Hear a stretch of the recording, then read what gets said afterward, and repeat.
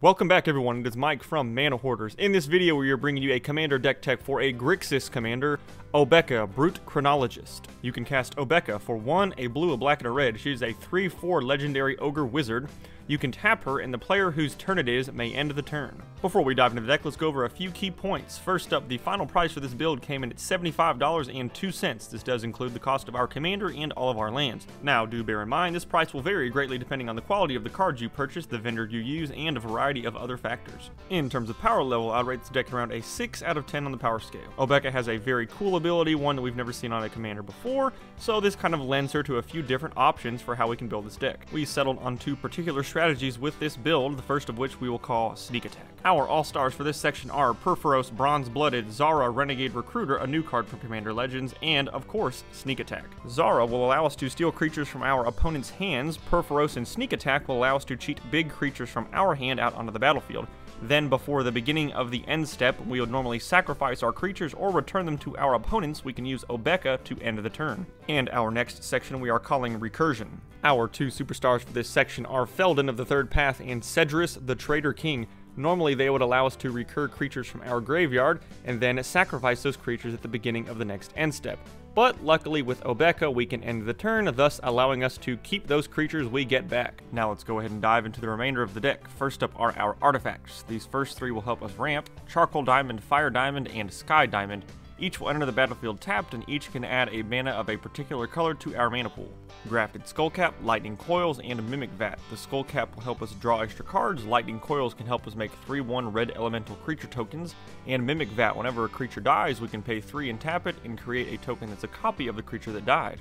And with an effect very similar to our commanders, we have Sundial of the Infinite. We can pay 1 and tap it to end the turn, and we can only activate this ability during our turn. Next up are our enchantments. We have Domestication, Flame Shadow Conjuring, and Molten Echoes.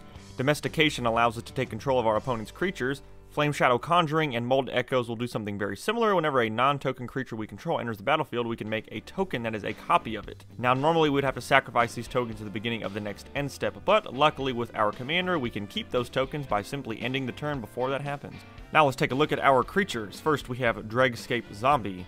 Fate Stitcher, it can tap to tap or untap another target permanent. First Sphere Gargantua, whenever it enters we will draw a card and lose a life. Hell's Thunder, it is a 4/4 with flying and haste, and at the beginning of the end step we will sacrifice Hell's Thunder. Rotting Rats, whenever it comes into play, each player will discard a card. And Sadraxis Spectre, it has flying, whenever it deals combat damage to a player, that player will discard a card.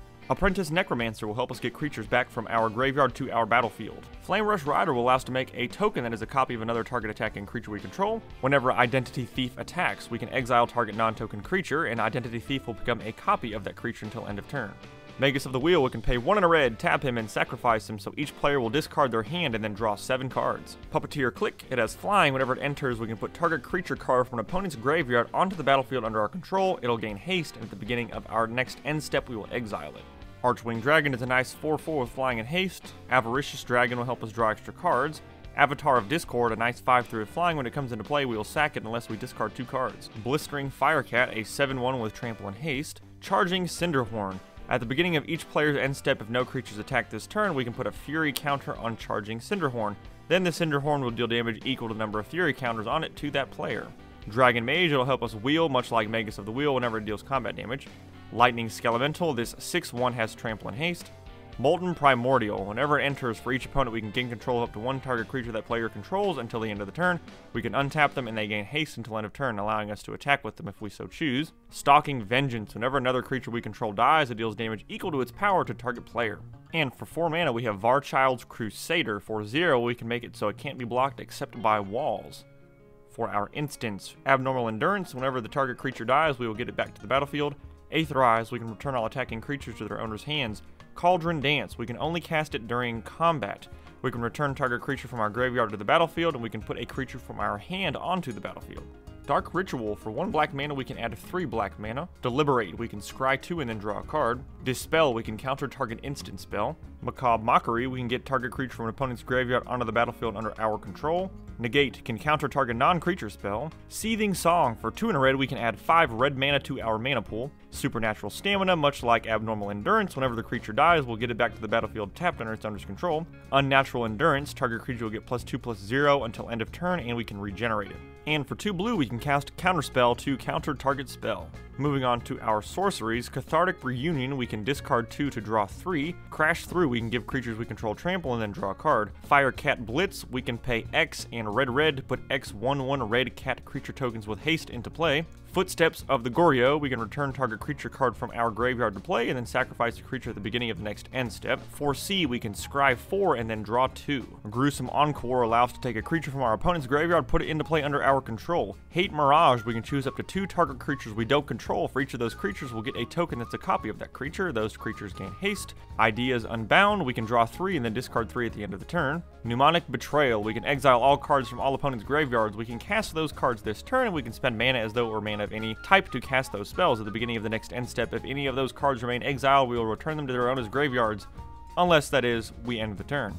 Post-Mortem Lunge will allow us to return target creature card with converted mana cost X from our graveyard to the battlefield. Psychic Theft, we can look at target player's hand and choose an instant or sorcery card from it and exile it. We can cast that card as though it was in our hand, and then if it is not cast at the end of the turn, we will put it back in that player's hand, but again with Obeka, we can exile it, making sure they don't have access to this key instant or sorcery. Sign in Blood, we can draw 2 cards and pay 2 life. Tormenting Voice, we can discard a card to draw 2, and Twin Flame, we can choose any number of target creatures we control. For each of them, put a token that's a copy of them onto the battlefield. They gain haste, and then we can use Obeka to end the turn to keep those tokens. We will be including 2 Planeswalkers, Chandra Acolyte of Flame and Chandra Flamecaller.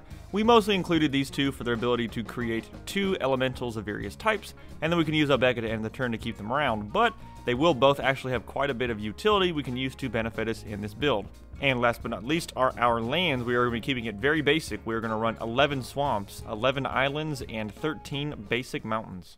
And just like that, we've reached the end of another Commander Deck Tech. If you enjoyed this video, be sure to hit that like button, subscribe, tell your friends about us, and leave a comment down below. Let us know what commanders you would like to see us build around in the future. We really appreciate the support.